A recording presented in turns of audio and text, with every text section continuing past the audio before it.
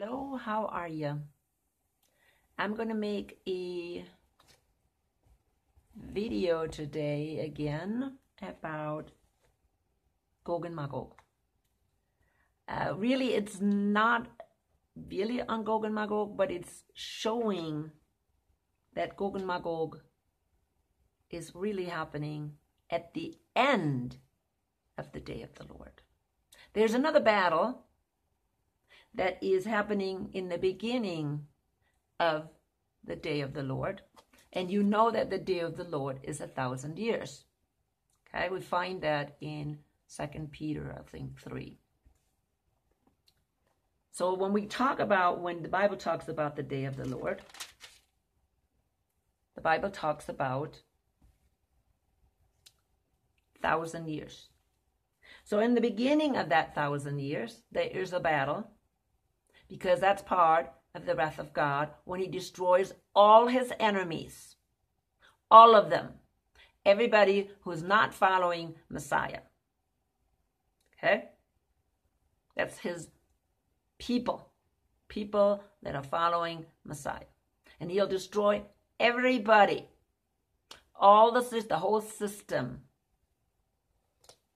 And so the Lord showed me, the Holy Spirit showed me, and he showed me key words again that Ezekiel 38 is using in Zechariah. And that word that I came across was, "But Jerusalem shall be safely inhabited." That's exactly what Ezekiel says. Ezekiel says that Jerusalem shall be safely inhabited. In other words, the people there thought they would be in safety. They came out of what? War and destruction. And that's exactly what it says here. The people shall dwell in it, and no longer shall there be utter destruction. So the destruction happened before. But when the Gog and Magog war happens at the end, these people were sitting in safety and there was not any destruction. They didn't know anything about war. 1,000 years they were in safety. They had no weapons, and that's why these people from Gog and Magog thought, hey, that would be easy. We can take them because they don't have any weapons. How are they going to defend themselves? But here it's a different story.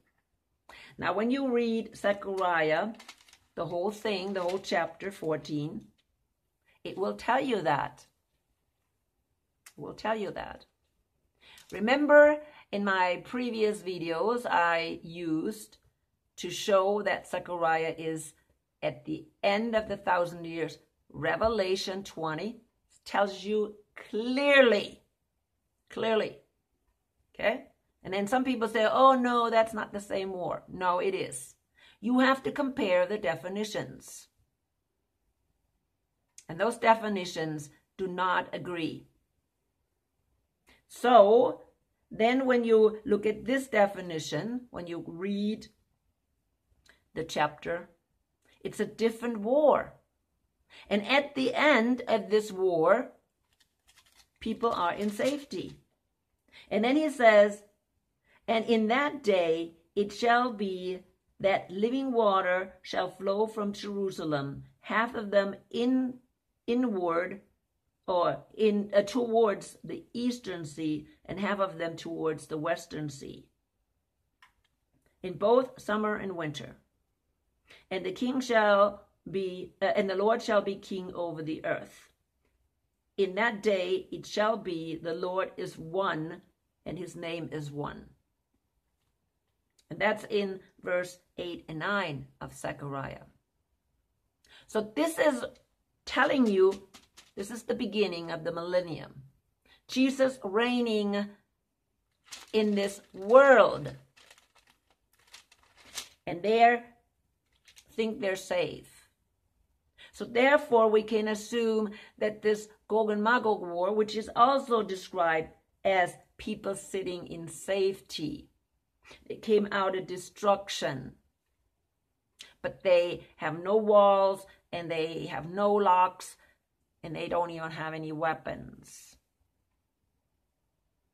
That's what he is describing here. These people now are going into this time period, into the millennium. And after the millennium is over, just like Revelation 20 says, this Gog and Magog war starts. Now, when we start the chapter, it says here, behold, the day of the Lord is coming. Okay? So it's coming, it's starting. And your spoil will be divided in your midst. For I will gather all the nations to battle against Jerusalem. The city shall be taken. Okay? Gog and Magog, the city will not be taken. The houses ravaged, or the women were ravaged too. The houses were what's called rifled, plundered. Half of the city shall go into captivity, but the remnant of the people shall not be cut off from the city. That's what's going to happen with Jerusalem in the beginning of the day of the Lord. And if you continue the rest, you're seeing that Jesus then will appear in the clouds. In verse 5, thus the Lord, my God, will come, and all the saints with him. This is telling you, this is the same thing when Jesus appears in the clouds. After the wrath of God. After the wrath of God. Which ends in the destruction of Jerusalem. And this huge battle called Armageddon, which we can find in Revelation 16.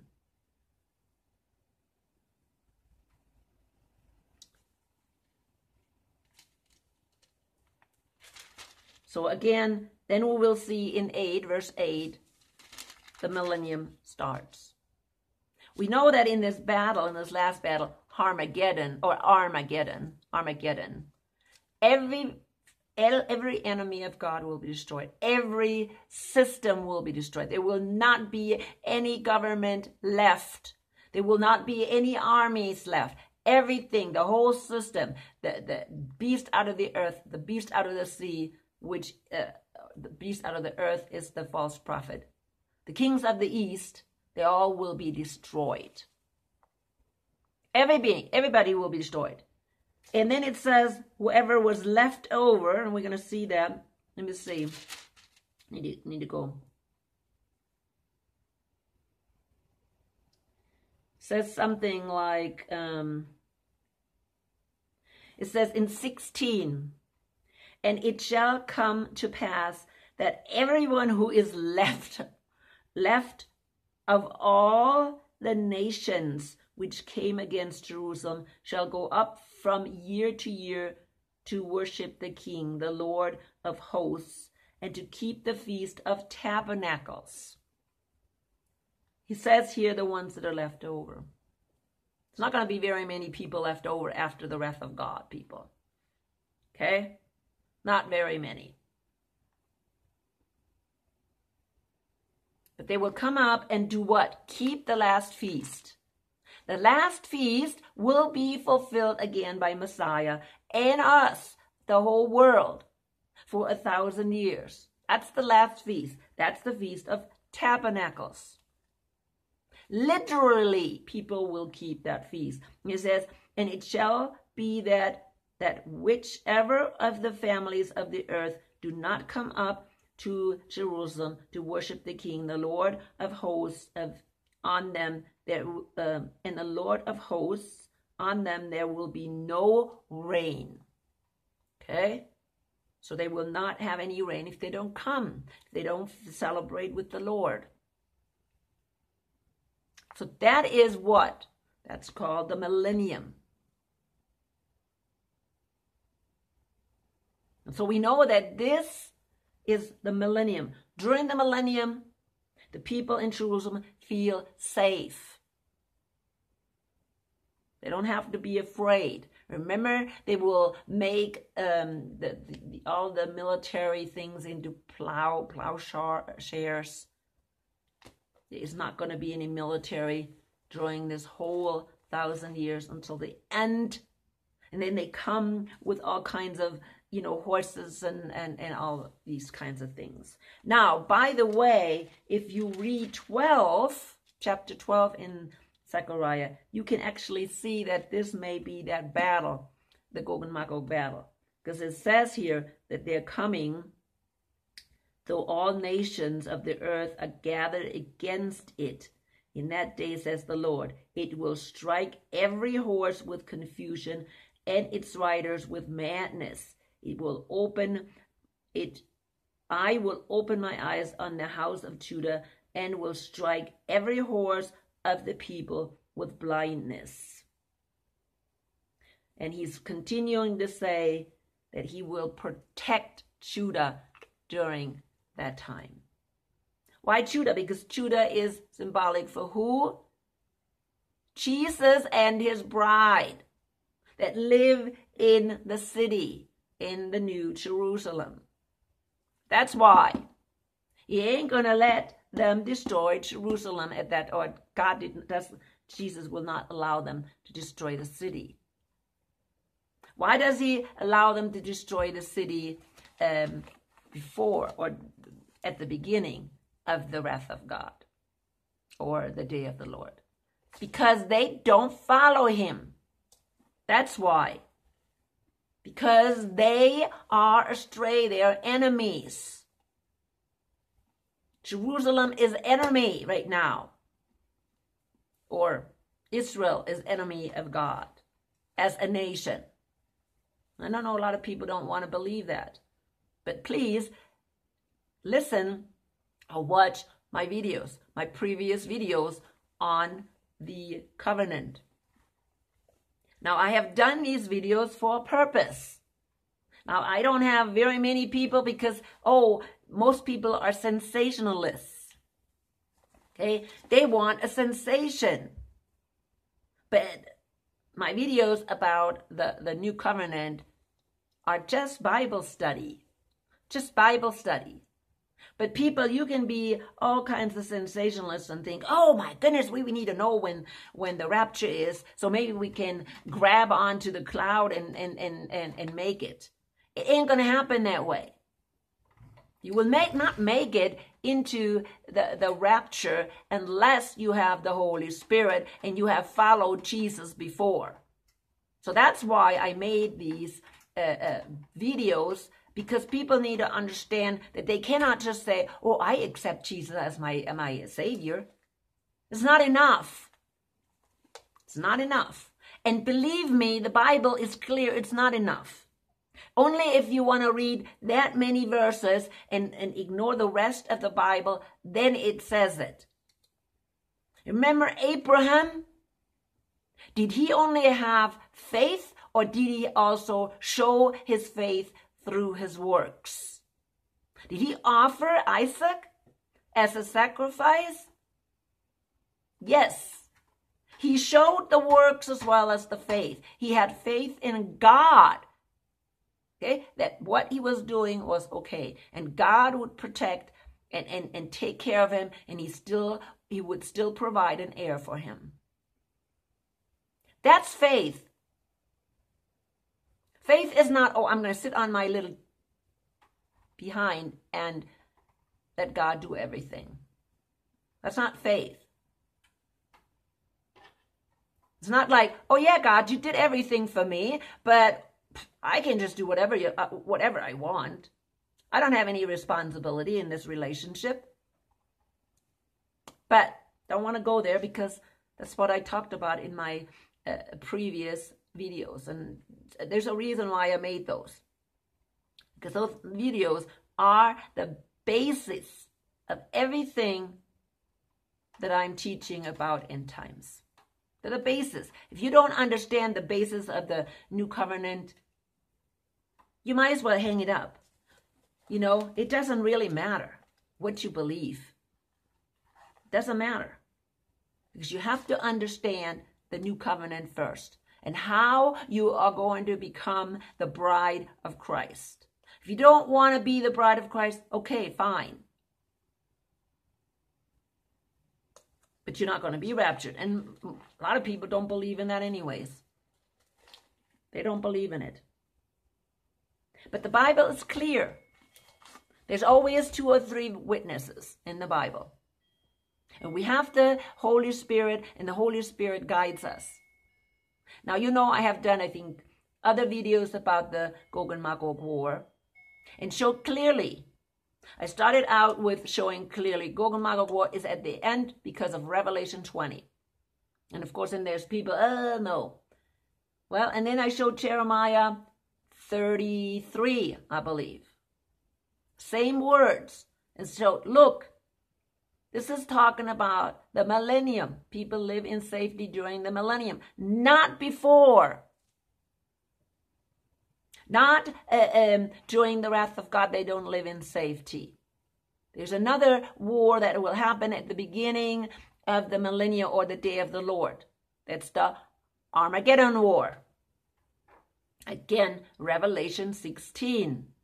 There's the Armageddon War. And then at the end, there's going to be the Gog and Magog War. When the rest of the world that keeps going against God will be destroyed. Utterly destroyed. He will not allow them to take the city. Why? Because the city, the new city, is full of his bride. Not unbelieving people like we have right now in this old Jerusalem. They're all idol worshippers. Sorry, I have to say that. Not all, because there are actually some that follow Messiah. I say all in as in the nation. The nation is idol worshippers, just like it was during Jesus' time. There were few that took the new covenant. Few that did accept it, but most didn't.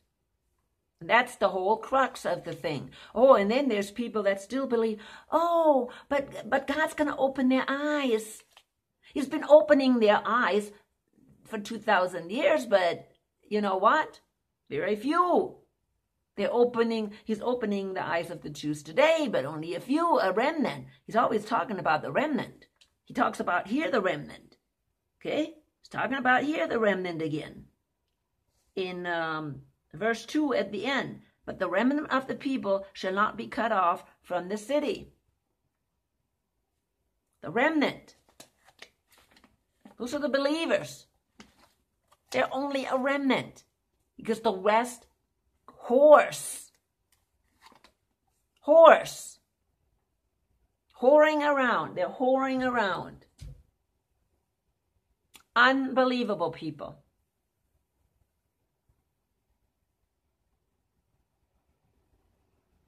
But, hey, I hope this has helped you. Because you know what? We are coming closer and closer to these fulfillments. Once the Third World War starts, it's opening Pandora's box. There's no more stopping, and I believe that's when the wrath of God starts. That's when it starts. And look what they're doing today. Lord, the Lord is not going to continue to watch this. That's just the way it is. You know, God is very patient, very kind. But at one point, he says that's enough. Do you remember that story with Abraham, right? I think Abraham wanted to find 100 people in Sodom and Gomorrah, and he couldn't. And then he says, oh, maybe 10. If I find 10, will you spare it? Because God told him that he's going to destroy Sodom and Gomorrah. And of course, he couldn't find 10 either. So he found one, which was Lot. But even his wife could not leave Sodom and Gomorrah behind. That's why she turned around. Because she couldn't leave.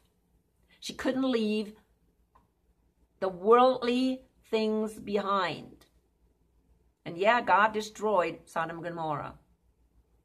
And it's going to happen the same way. It's going to happen the same way. We are worse, a lot far worse than Sodom and Gomorrah. And God has given us time, and he was patient. He was patient because of the saints. He's giving people time because of the saints. Because all the saints have to be coming in.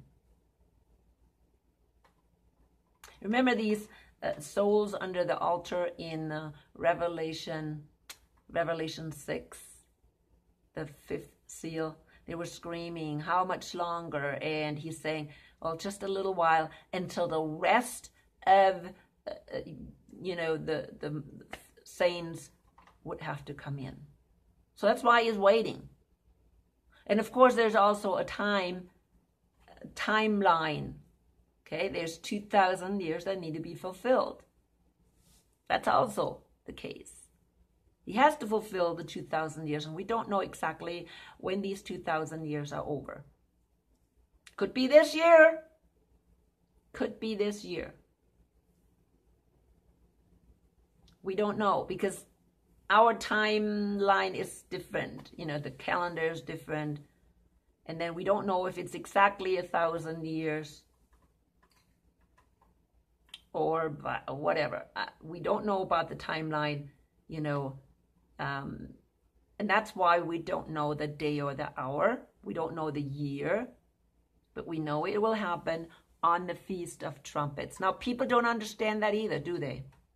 Oh, he can come anytime, or he cannot come any times, and this has to be fulfilled. People, everything is fulfilled. The only thing that's not fulfilled is right now the time. Okay, that time has to be fulfilled. The 2,000 years have to be fulfilled. And then Jesus will return. And that's the only thing.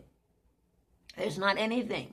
The Antichrist is here, which people call Antichrist, right? The man of sin is here.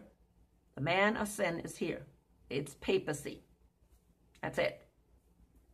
The beast is here, which is Europe. Beast out of the sea.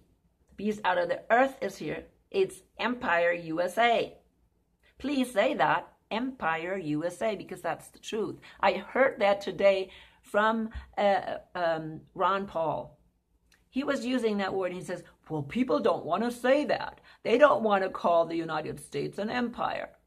Why? Because an empire is always acquiring more and more land, more and more takeover, more and more takeover. That's why people don't want to say, oh, Empire USA. Why? Because, oh, we're democratic. Oh, we're just helping other people get democracy into their country. People, leave people alone. You can't force people to do anything. Or you shouldn't. Not even democracy. If they want something else, they want something else. You can't force people. You can't say, oh, I'm going to take out this dictator because he is not what we want. And that's it. No, that's not the way it goes. And again, we're doing the same thing right now. Same thing right now. And people are screaming, oh, Gog and Magog, Gog and Magog. I have shown that clearly, that there is not even a connection between that word Gog and Magog or whatever that word is that they used, Kush or something or whatever, and Russia. There's no connection. Dr. Michael Heiser said that. Okay, so I have done a lot of videos to show clearly that there is no connection. And the Bible is clear. But what will happen, people, is maybe Russia will be destroyed. Maybe they will be just playing with the fire too much.